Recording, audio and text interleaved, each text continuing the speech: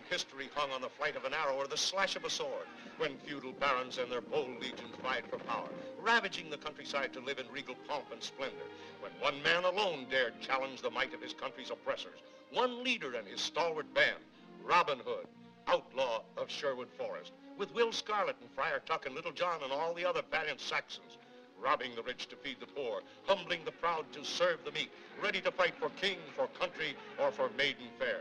Robin Hood, as daring in love as he was in battle, giving his heart to the enchanting Maid Marian and his sword to the cause of King Richard the Lionheart, defying the armies of the cruel pretender Prince John and his villainous henchman Sir Guy of Gisborne. Great times were these, when life was filled with battle and romance, and when I tell you that The Adventures of Robin Hood with Errol Flynn is the most exciting motion picture treat this old headline hunter has ever had, I am putting it mildly. Now, I am going to let Robin Hood and his men speak for themselves. Now, this forest is wide. It can shelter and clothe and feed a band of good determined men, good swordsmen, good archers, good fighters.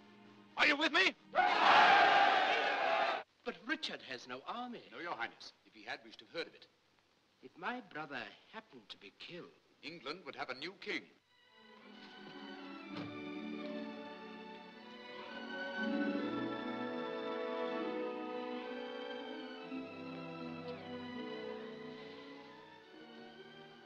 You're the most beautiful.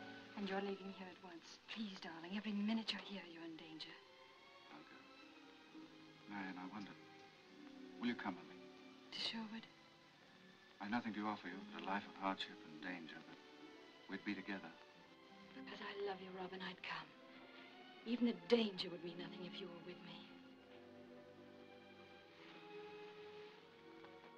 I suppose you realize the penalty for killing a king's deer is death. Are there no exceptions? Not only has she consorted with this Saxon rebel, found guilty of outlawry, theft, murder, abduction, and high treason, but she has betrayed her own Norman people. I know now why you tried so hard to kill this outlaw whom you despised. It's because he was the one man in England who protected the helpless against a lot of beasts who were drunk on human blood. you'll be sorry you interfered. I'd do it again if you killed me for it. That is exactly what is going to happen to you. He wouldn't dare to execute the king's ward. You underestimate him, sire. If we're to save her and your throne, we've got to act now. You call me traitor? Yes. And every man here who gives you allegiance. Let me ram those words down his throat, Your Highness. From this night on, I use every means in my power to fight you.